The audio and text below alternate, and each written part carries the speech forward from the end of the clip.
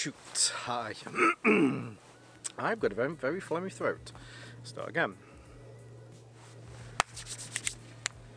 Shoot, hi. I'm the Moorlander and this is Moorlander EDC. Now this is part 2 of 2, depending on which order you watch them in. I suppose this is part 1 or again, anyway. So we are here today to look at the Helikon-Tex Pilgrim pants.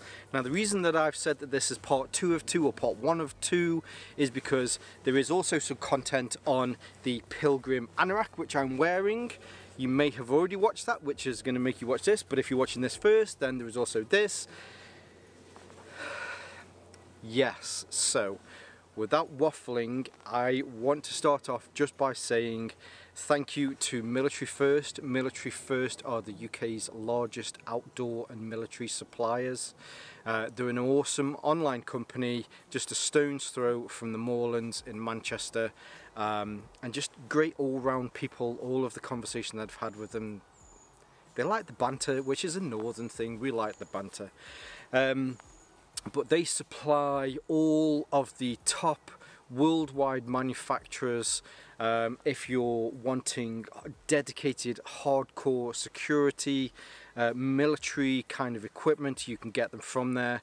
Or if you're just an outdoors enthusiast, an adventurist kind of like myself, then you can pick anything up there as well. So I definitely want to thank them for sending these my way. I certainly look forward to future projects with you guys and highly recommend checking them out. They're a good bunch of people, certainly selling things, especially in today's market, at the correct and reasonable price, which again is another good quality to have.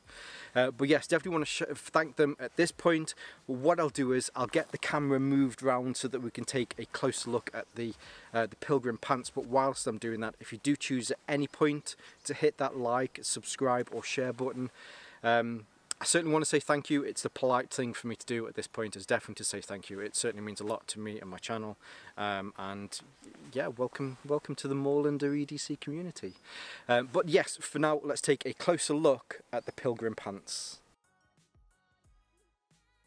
Now before we do so, we'll have a look at materials and we'll have a look at the features of the pants in a second, but it's always useful to start off with some metrics. These pants are the large. I'm 5'10", of 36-inch waist. Generally I go for a large size, if it's like a small, medium, large, but whatever the waist is, if it's a 36 and that's a large, then yeah, that's generally what I'll go for. It's something that I've echoed a lot about Helikon-Tex products. Somebody somewhere is really looking at what modern day men's sizes are. For me, outside of Helikon-Tex, when I get things, I go for a large. Sometimes I'm 34, sometimes I'm 36, my leg. I'm Mr. in between. Sometimes I'm a 30-inch leg, sometimes I'm a 32-inch leg. But I've found with these, so these are the regular large, which is I think is a 36-inch waist. These are spot on. For me, that's what I really like about Helikon-Tex products, is that they just seem to fit me perfectly. There have been a few items that do seem a little bit too big, but generally, yeah, you know, as a rule of thumb, I'd always say check their website, check the measurements up on there to find out what you're thinking about, and then yeah, I've always found that they've been very close to what exactly what they should be. To give you some information on materials and some of the other craftsmanship on here, this is all made from Dura canvas, which is a good mix of cotton and polyester. That means that really you're getting both of the best qualities from each. It's nice and tough. Also, there are some certainly qualities in there. If you're around campfires and you're getting embers on there, you can just brush them off. You're certainly not going to have to worry about them burning the material.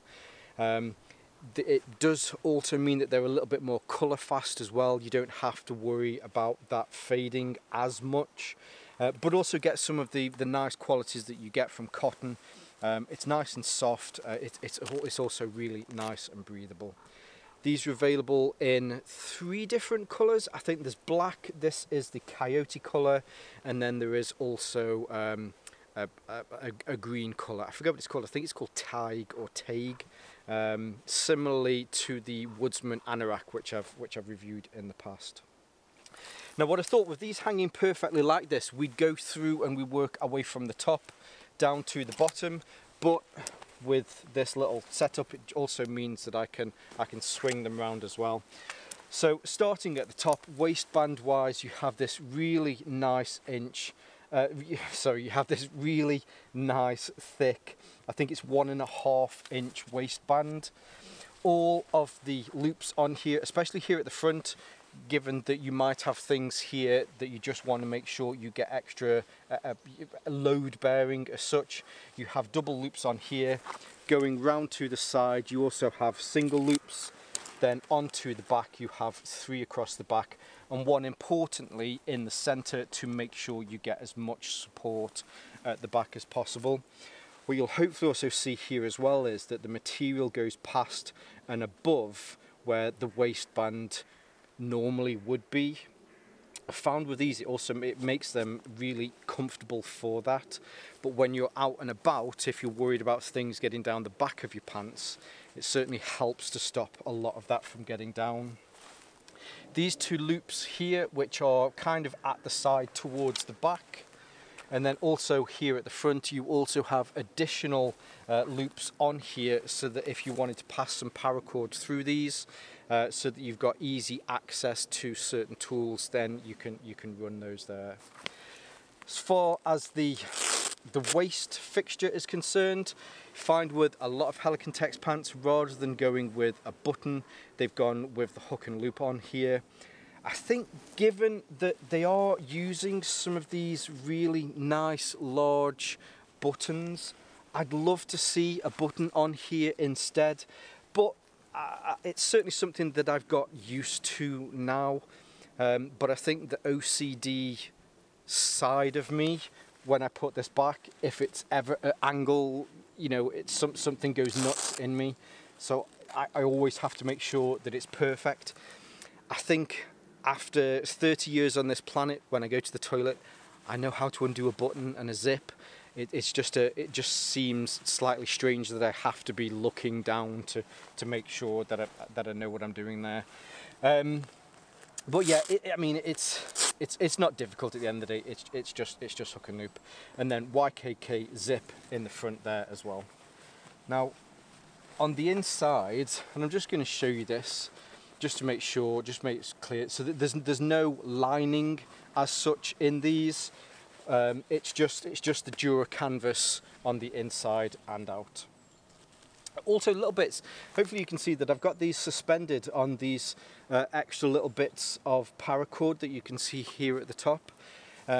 They appreciate that some people might not want to wear a waist belt, or they'd like additional support because you might have a lot in your pockets if you're foraging, that sort of stuff. So you can get additional braces. I know a lot around the world they call them suspenders, but you can get additional ones for these so that you can take a little bit of weight in the pants across your shoulders. Now, as far as weight is concerned, the pants themselves, they're no heavier than any normal pair of trousers. In fact, they're probably lighter compared to something like denim. They're, well, I mean, I don't know, just a finger in the air, I'd say they're probably 2/3 of the weight of a normal pair of jeans. They're certainly nice and light for that. Here on the front, on both sides, I'll do it on this side so I don't have to reach across, but here, if I pull this round, you'll be able to see that you have this really nice large pocket. I use a term quite a bit, especially when I talk about Helikon-Tex, but these are cavernous. If I pull this out, you can definitely fit a lot in here. So hopefully you can see when these are in here, they go right the way in, and you can get a full hand in there.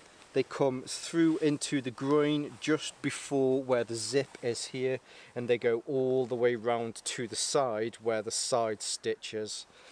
All of the sides of the pockets on both sides are reinforced with additional Dura canvas to make sure that if you're putting things or you're using pocket clips, it will keep that area nice and secure. I like how this works. It's actually got a nice flow because this pocket skirts all the way around using the same material, and you've also got this additional pocket that can be used for putting smaller things into. So maybe you've got a lighter, maybe there's a knife, or even a compass. You can drop that into here. Now this goes down about 6 inches. It's certainly not as deep as this larger front pocket, but it's great as well for being able to store your wallet in. When I turn these round, because potentially these are a pair of pants that you're going to be sitting down in the woods on a crappy old piece of wood somewhere that you found, there are no rear pockets in the traditional sense that you'd have maybe on a pair of jeans, where you'd normally have a pair of pockets here. There's no pockets on here to make sure. And as well, it also helps if you have a larger backpack on there, that you don't have to reach behind, because you might have something in your backpack that comes down past here. So these can be used as additional pockets here at the side, but it's more over the outside of your glutes here, so that you can have access to those. Now then, moving down, you then have a double set. The pockets here on the side, as I mentioned, so there's actually 2 pockets in this one section, although it looks like there's one. So you have a zipper access here, YKK zippers. On the inside there is a mesh lining to this pocket, but the lining is purely just for this pocket. There's no additional lining going down through here. On the inside as well, just to help, because these pockets are so large, there's also an additional pocket made from the Dura canvas in here as well, just in case again you wanted to put a knife. I have been dropping my keys into there, so while I've been wearing these during the day, nip into town, drop my keys into there, and then I know quite quickly where they are. So that's this main pocket with this zip. Now underneath here, hopefully you'll be able to see here as well that there is an additional pocket.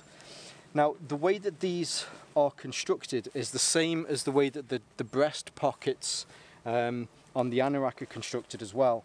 So you have the actual pocket goes all the way up past where the fold is. So you can drop stuff into here. On the inside there's no additional organisation, it's just a nice big drop pocket. But when you close this, similarly to like a roll top, this seam here isn't actually the top of the pocket. Here is the top of the pocket. So when you close it, you're actually rolling over the top of the pocket, which allows, or at least it deters, dirt and debris from getting into there. So again, if you have maybe, I don't know, maybe you've got like a GPS or something that you just want to keep away from the dirt a little bit more, it just means that dirt has to kind of go through this little obstacle course to be able to get into there. Now the pockets are the same on both sides, so you have the front, you have this rear kind of pocket, similar zip here, and then the same pocket there as well.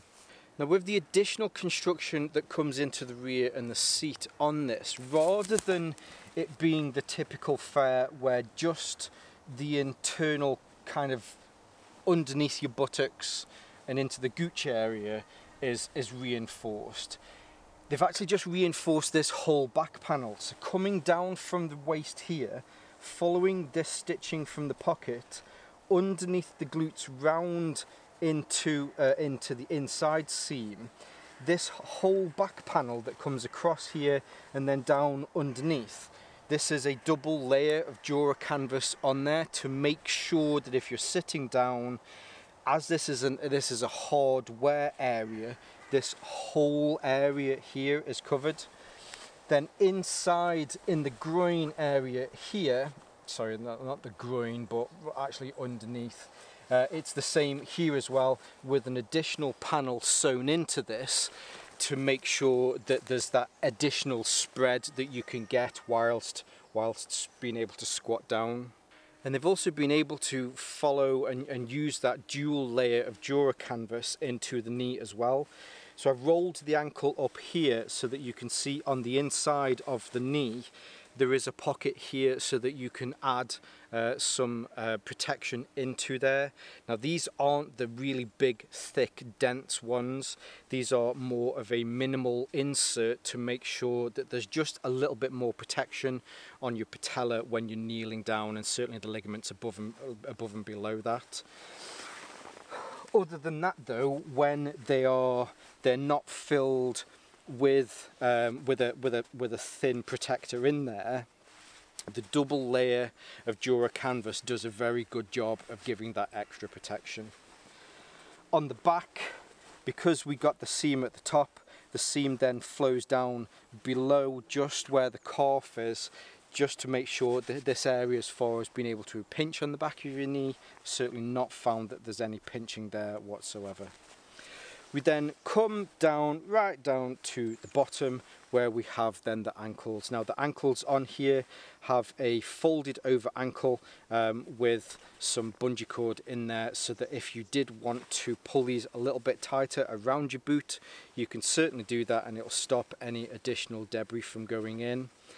I'd say if there's one thing that these might be missing, which I think it would certainly help, is just a stay on there. I think if they'd add that additional stay so that you could attach this to a lace or onto your boot. I know that's a kind of a military sort of thing to do, but again, to stop these from riding higher for stuff to then be able to get into your boot, I think if they'd have added that, it would have been good. Now, you can certainly do this. If you pull the bungee through, you can just lace this kind of through your lace. But it would mean that you'd have to cinch that in a little bit more to be able to do that. I think if they'd have added that additionally in there extra, it certainly would have helped. What I've also found as well is that I have had to cinch these in ever so slightly, because as I've been walking around, there has been some wearing on this. Now this isn't walking around with my shoes on. This is generally just from walking around the house. I wouldn't say it's an excessive amount of wear, but it's certainly something that I've noticed. But you can certainly fix that just by cinching this in so that it's a little bit tighter around the ankle. Now, as far as them being on is concerned, I think as far as Helikon-Tex trousers are concerned, my favourites so far have been the Urban Tactical pants. These are very close to those. The Urban Tactical pants for me are probably the most comfortable that I've kind of come across. And although these are in second place, it's a photo finish. These really do feel well. In the pant, or in the seat area, there's enough to make sure that I've got plenty of movement. It certainly doesn't restrict any movements in there. Everything just seems to work. There's plenty of space. Having no pockets at the back, it does feel strange, but I think that's just the fact that they're a different style of pant. Being able to have access to these pockets here at the front, these are huge and you can fit a lot into these. And I think the way that this flows round so that you then get immediate access to this secondary pocket, which is kind of where the back pocket should be, but it's closer onto your hip. It's very well designed because you put your hand around and you can sorry, wrong pocket. You put your hand around and you can immediately find that, although obviously I just pulled the wrong pocket then, but you know, it's there. The pockets here on the thighs, they're a little bit higher than your average sort of tactical pant. Again, I think that's good because you from a standing position, it's easier to be able to get into them. The one thing I have found, and this is user error over the error of the pants, is that sometimes you'll have something in your pocket, and because both of these pockets are layered over the top of each other, you'll put your hand into the pocket to try and get it before you then realise, no, actually, sorry, it's in this pocket. Or vice versa, you'll go, oh no, it's not that pocket, it's actually in this pocket. but also this pocket behind here, this also kind of goes into there. So whilst I've had my hand in here, I can feel my lens cap, but my lens cap isn't in either of these pockets. It's actually in this pocket, which is that kind of rear pocket that goes around there. Again, that's nothing to do with the pants themselves. I think the pockets are designed exceptionally well. It's just remembering which pockets or which bits are in each. One of the things I didn't mention in the pockets as well is that you have also additional loops in these as well, so that if you have something that you pull out a lot, you can make sure you can fasten that to something and certainly have easier access to that. The waistband on this, that higher waist at the back, really kind of fits perfectly into the nape of your back, and it really does help them to hold into position. When you're squatting down, there's just nothing that's going to get into the back of there, because it generally doesn't pull higher than your t-shirt. On the waist as well, I know I mentioned with the Velcro on there, but it's not a massive chore for me. It's just always looking down to do up the Velcro, whereas with a button, that's muscle memory. You just do it and it's done. But as far as the fit and finish on these are incredibly comfortable to wear for long walks, for days out, even just going into the studio. I've been into the studio several times in these. I certainly don't get looked at as though I've come in dressed in some sort of tactical pants. If anything, they just kind of look like khaki coloured pants with your cargo pockets on the side. And now I say this with the utmost respect and as a huge compliment. Nerds, geeks, we have something in common, and that is that we understand the details that I think are looked over by non-nerds and geeks. That sounds really bad, because I know that a lot of people do appreciate the details and they come across those finer details. But I think for the nerds and geeks out there, when they find those, they definitely appreciate the fact that somebody is making these products understands why that feature, why that whatever is there. And I think I suppose that's the main point that I'm getting at. With Helikon-Tex, you can tell that they definitely have some really good staff there that are thinking about materials, they're thinking about the design, they're thinking about the features, they're thinking, where does this pocket need to be? The seat, I know we've historically always done one of these reinforced seats, but is there actually a better way that we can do this so that you can definitely tell there's a lot of thought put into Helikon-Tex products. It's certainly why since 2020, I think it's 2020 that I first got my taste of Helikon-Tex, and I certainly don't want to come across as some sort of corporate shill. I'm certainly not receiving funds from Helikon-Tex to say this, but the quality of the products, the quality of the craftsmanship and the design that they put into them certainly is next level. And also the fact that you're able to get this nerdery, this geekery at a price that is still obtainable to the average person out there.